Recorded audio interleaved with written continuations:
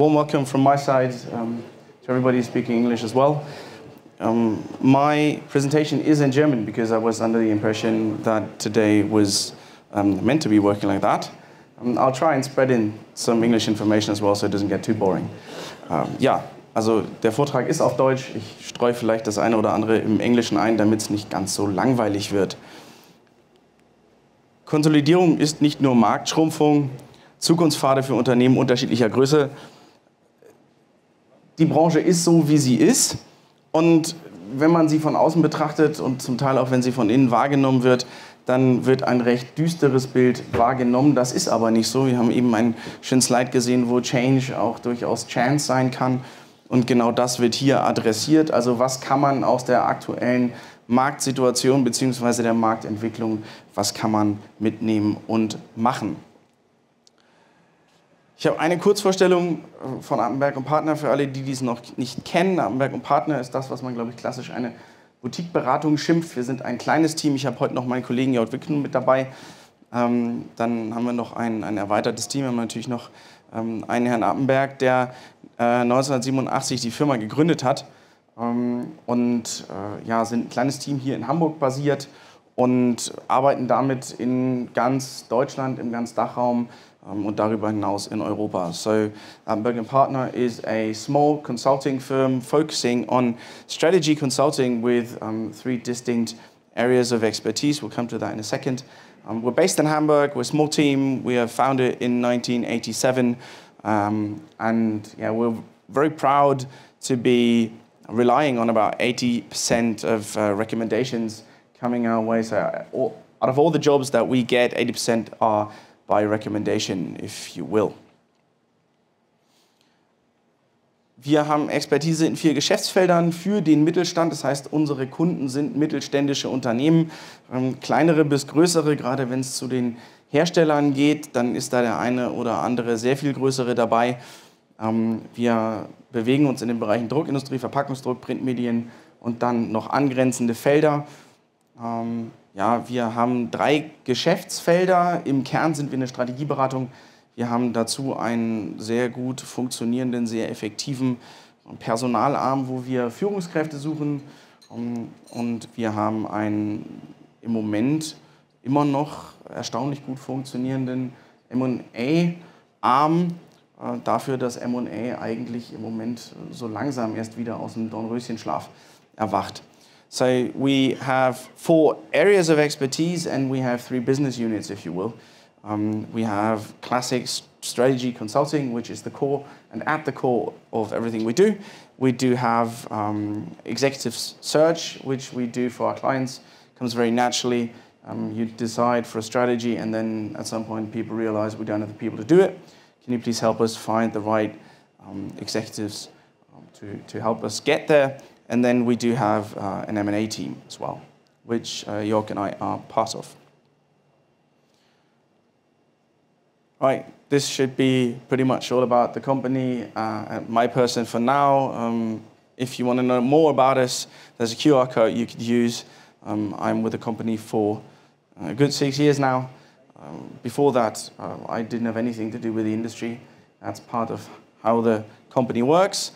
Also bevor ich bei Apenberg Partner angefangen habe, war ich komplett branchenfremd.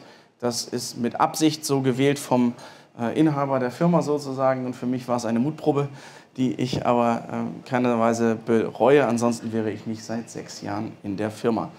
Genau, ansonsten bin ich 37 Jahre jung oder alt, je nachdem, wen Sie da gerade so fragen. Und freue mich, dass wir jetzt richtig loslegen. Also noch einmal ganz kurz das Thema. Es geht nicht nur ums Marktschrumpfen, sondern es geht darum, was kann man damit machen. Die Konsolidierung der Branche verdrängt die kleineren. Das wird seit einer ganzen Weile erzählt, zumindest so lange, wie ich in dieser Branche bin. Und wenn man sich die Zahlen anguckt, dann sieht man wunderschön, ne, macht der Laserpointer mit? Nein. Also hier unten sieht man, dass diese Entwicklung nicht so wahnsinnig neu ist.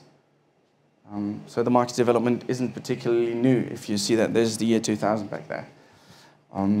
Also wir haben 2000 als Startjahr gewählt, mehr als 10.000 Druckereien in Deutschland gehabt und davon eine sehr große Zahl von Unternehmen, die hier oben in dieser obersten Linie dargestellt sind, wo man sehen kann, ich muss ein bisschen vorsichtig sein, dass ich nicht zu nah ans Mikrofon komme, an die Lautsprecher komme. Das sind Unternehmen mit einer Größe von 1 bis 9 Mitarbeitern. Diese zweite Linie sind dann 10 bis 19 Mitarbeiter, 20 bis 49, 50 bis 99, 100 bis 500 und mehr als 500 Mitarbeiter in der Unternehmensgröße. Das sind Zahlen vom Statistischen Bundesamt, die wir hier einsetzen. Also, wir können sehen, es gab mal knapp 10.000 sehr kleine Betriebe in Deutschland und hier unten rechts steht das Jahr 2020. Down there, this is 2020. And so we went within 20 years from having around 10,000 businesses in the size of 1 to 9 employees down to half of that in 2020. Diese Entwicklung ist aber, wie gesagt, nicht neu und sie zeigt ganz deutlich, die Kleinen schrumpfen am ärgsten. Also je größer die Cluster werden, desto stabiler ist die Entwicklung. Das heißt nicht, dass da nicht auch mal der eine oder andere verschwindet, wie wir jetzt in den letzten paar Monaten auch sehr gut sehen konnten. Right? So to make this very clear, doesn't mean that you're safe when you're big. Right? Size doesn't save you. It's just this is what the reality looks like. Wie kommt das aber zustande?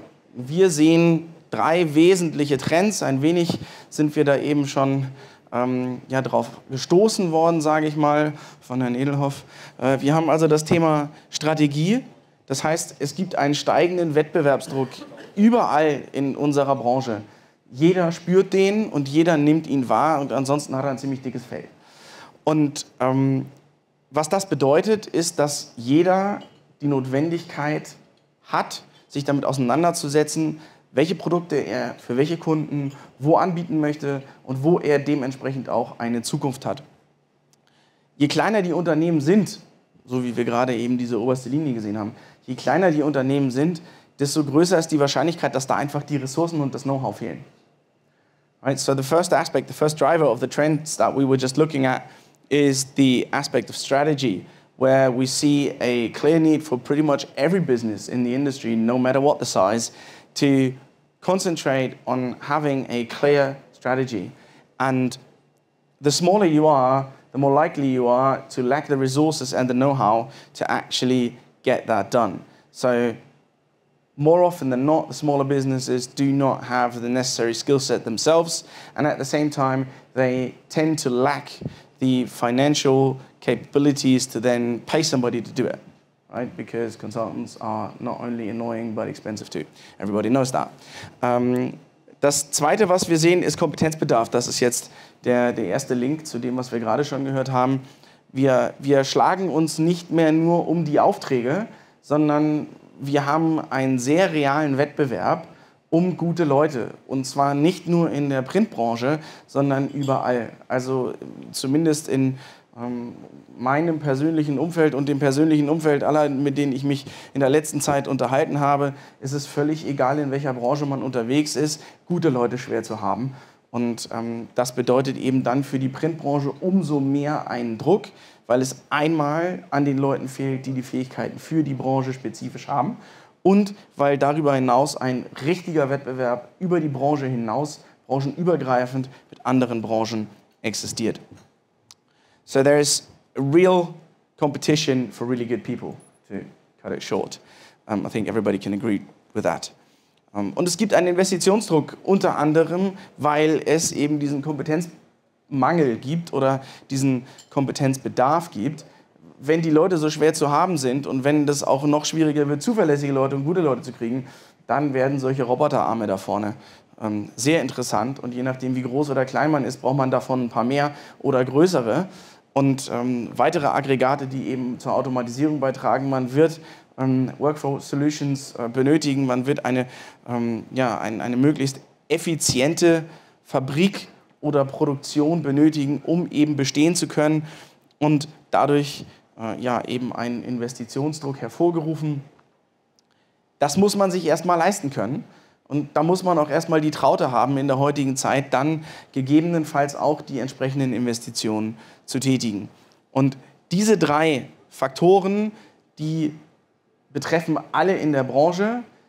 Es fällt aber tendenziell, also nicht one size fits all and there is no one truth, but it tends to be easier for larger companies to address these fields because more often than not, they tend to have a little bit more cash at hand so they can actually help themselves out at this level. They tend to be more attractive as an employer for skilled people, and not always rightly so, but from the perspective of banks, there is easier access to money for larger companies, usually. Also was passiert jetzt, also damit haben wir erklärt, was uns bis heute hingebracht hat, wird sich daran was ändern? In absehbarer Zeit? Wir glauben eher nicht. Und deswegen gehen wir davon aus, dass sich der Trend der vergangenen 20 Jahre fortsetzen wird. So now you have an extrapolation of what we've just seen. A minute ago we stopped right here where it's 2020, and now to the far right you have the year 2030. Und man sieht sehr deutlich, wir gehen also weiter von knapp 10.000 über die 5.000 runter auf gut 3.000 Betriebe in der Größenkategorie 1 bis 9 Mitarbeiter und ja, noch gute 500 im Bereich 10 bis 19. Another way to put what you see on this graph is what large manufacturers like Heidelberg and KBA say. They say we expect around 300 to 600 businesses to be able to afford what we are producing within the next 5 to 10 years. Ja, also innerhalb der nächsten 5 bis 10 Jahre werden da noch 500 bis 600 Firmen überbleiben, in Deutschland wohlgemerkt, die sich das leisten können, sich eine große Achtfarben hinzustellen. Wunderbar. Und jetzt? So, what to do with this information? Die Konsequenz ist, dass man entweder wachsen muss, weil man ansonsten, je nachdem, wo man steht, immer noch risikobehafteter zu sein scheint als die Größeren, oder zumindest sich in eine Situation versetzen sollte, dass man vom Wachstum anderer profitiert. So, either you're damned to grow in size, or to find a way how you can benefit from the growth need of others, right? So how can you do that? Wir sehen 3 Wege. Der erste ist selber endogen signifikantes Wachstum erreichen, sich also aus der aktuellen Position weiterentwickeln. Das geht entweder über Vertriebsoptimierung oder Portfolioerweiterung, in manchen Fällen auch über Portfolioreduzierung und dann eben eine Konzentration auf einen klar definierten Teilmarkt. Es kann sein, dass man das leistet durch strategische Zukäufe, also exogenes Wachstum. Und wenn man das beides nicht möchte oder nicht kann, dann ist die Idee, sich davon unabhängig zu machen. Dann positioniert man sich, neudeutsch, als Target, also als zukünftige Akquisitionsoption. Schönes Wort. So very quickly in English, you can either decide to grow significantly yourself, or you can decide, if you're able to, and if you've got the resources and the capabilities to do so, you can decide to grow by acquiring other companies. And then, if neither of these options are what looks good for you or is what you're capable to do realistically, then you're, from our perspective, pretty much left with one option and one option only, and that's the option to position yourself as a target. So as a business that's attractive for others to acquire at a later stage. So you are now doing everything to put yourself in a position to be later acquired by someone who's going down that road.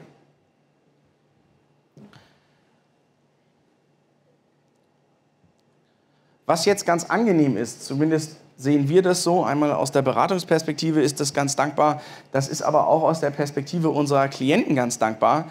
Die wesentlichen Herausforderungen sind in gewisser Weise dieselben, egal für welchen Pfad man sich entscheidet. Man muss halt einfach das, was man tut, sehr, sehr gut machen. Man muss eine solide Idee davon haben, was man eigentlich machen möchte, sonst kann man das gar nicht gut machen. Und dann muss man die eigene Organisation darauf vorbereiten, das zumindest über den geplanten Horizont hinaus leisten zu können. Ganz konkret haben wir also hier einmal die zu prüfenden Risiken aus unserer Sicht stark vereinfacht. Wir haben ja nur 30 Minuten Zeit. Und dann die 3 Pfade, in denen man ein wenig sieht, was der Punkt ist. Wenn wir uns hier einmal das erste Risiko anschauen, fehlende oder schlechte strategische Ausrichtung, ist natürlich aus der Perspektive des strategischen Unternehmensberaters der Selbstmord. Warum? Weil es einem endogenes Wachstum massiv erschwert. Wenn Sie nicht genau eine Idee haben, in welche Richtung Sie gehen, wenn Sie sich leider ein Segment ausgesucht haben, in dem mit Ihren Fähigkeiten nichts zu wollen ist, dann rennen Sie in eine Sackgasse. Wenn Sie exogen wachsen wollen, wird es noch viel schlimmer. Dann kaufen Sie einfach nur blind irgendwelche Firmen zusammen. Und das wird richtig schmerzhaft. Und wenn Sie ein Target sein wollen in der Zukunft, dann läuft das so lange gut, bis Sie anfangen, nach Investoren oder Käufern zu suchen. Und spätestens dann wird es sehr, sehr schmerzhaft, weil die Ihnen dann auf einmal nur noch entweder gar nichts oder nur einen sehr, sehr viel kleineren Kaufpreis bezahlen als den Sie erwartet haben, weil die vielleicht nur einen Teilaspekt ihrer Firma interessant finden. Mangelnde Transparenz im Unternehmen, da geht es sehr viel um Automatisierung, um Datengenerierung, saubere Datengenerierung, Datenauswertung, Datennutzung, Betriebssteuerung, diese Themen. Wenn Sie hier hinten dran hängen, dann ist es für endogenes Wachstum schlecht, weil es Ineffizienzen verschleiert und eben leider Ihr Ergebnis in gewisser Weise in den allermeisten Fällen irgendwo killt. Und damit haben Sie dann wieder nicht die notwendigen Ressourcen, um das, was Sie eigentlich machen wollen, nämlich nach vorne kommen, zu leisten. Wenn Sie exogen wachsen wollen, dann wird es eigentlich nur noch schlimmer, weil dann haben Sie nicht das Geld, um irgendwen zu kaufen. Und wenn Sie ein Target sein wollen, dann zahlt Ihnen halt keiner was, wenn Sie selber kein Geld verdienen. Die Zeiten, wo Bestandswerte bezahlt werden, sind vorbei. Immobilien will keiner haben. Es geht nur um Ertragswerte.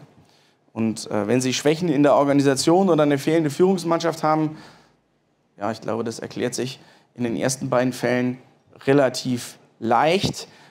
Es ist vielleicht wichtig zu unterstreichen, dass das massiv den Verkaufserlös schmälert, beziehungsweise zum Teil auch schon Deals verhindert hat in unserer Erfahrung. Versetzen Sie sich mal in die Lage der Investoren. Würden Sie eine Firma kaufen, wo niemand ist, der wirklich weiß, was da passiert? Da müssten Sie aber sehr, sehr sicher sein, dass Sie alles dabei haben und dann werden Sie sehr viel Geld selber in die Hand nehmen müssen. Also wären Sie dann auch nicht so dringend bereit, einen spannenden Kaufpreis zu zahlen. Was heißt das? Long story short, regardless of which route you see for yourself, the self-generated endogenous growth or the exogenous growth or the positioning as a target, you have to have at least decent, ideally clear-cut and market-ready strategy. You need to have high transparency within your organization. You have to be able to actually see and steer your company. Otherwise, you're pretty much dead in the water in that regard. And you need a well-oiled machine consisting of people. Right? You need a strong organization with motivated and capable people which can actually help you do this. Otherwise, you won't be able to grow yourself. You won't be able to integrate targets that you may have acquired, and you will definitely struggle to sell your company, at least for a decent price. So what should any and everybody be doing? It's a stupid saying, but put your business in a position where you could easily sell it. And the better you do that, the more likely you are to never be wanting to sell it. Also versetzen Sie Ihre Firma in einen Zustand, in dem Sie sie verkaufen könnten. Und je besser Sie das machen, desto größer ist die Wahrscheinlichkeit, dass Sie es am Ende gar nicht möchten, weil es dann nämlich auf einmal auch Spaß bringt. Sie haben dann aber auf jeden Fall eine Zukunft und eine Zukunft für Ihre Firma über Sie als die Geschäftsführer, die Führungsmannschaft hinaus. And that is very important for me to stress here. We're in many cases talking about a perspective for a company beyond yourself, right? what happens to the company when you, as the CEO, as the general manager, when you do exit? God forbid prematurely, but even if you've spent 80 years of your life in a company, which happens very frequently in this industry, when you leave the company, what happens with it? So those are the routes that we see that you could put your company on, where you then provide it with a chance beyond yourself as well. Das war's in aller Kürze von mir heute Morgen. Wenn Sie Interesse haben, dann kann ich nur nochmal den QR-Code empfehlen. Da geht es zu unserer Webseite. Da hat unter anderem der Kollege Wittkuhn, der da hinten steht, sehr vernünftige Blogbeiträge zu bestimmten Aspekten auch dieser Themen, die wir gerade besprochen haben, nochmal ausgeführt. Gibt es weiterführende Informationen. Da gibt es noch mehr als nur meine Telefonnummer, wenn Sie lieber mit wem anders sprechen möchten. Und insgesamt ein recht fähiges Team. Ich hoffe, da konnte ich einen kleinen Einblick geben. Yes, so thank you very much for your attention. This is it for the time being from my side. Pending questions maybe for 7 minutes if you have some. And yeah, I was just saying, if you're interested to find out more, gain more insights maybe into the trends within the industry, then follow the QR code to our website where there is blog articles and more content from our side where we're trying to highlight that we actually do have a clue. And yeah, if you're working within Europe, which I believe pretty much everybody around here does, then we're available for business, essentially. Right? So thank you very much.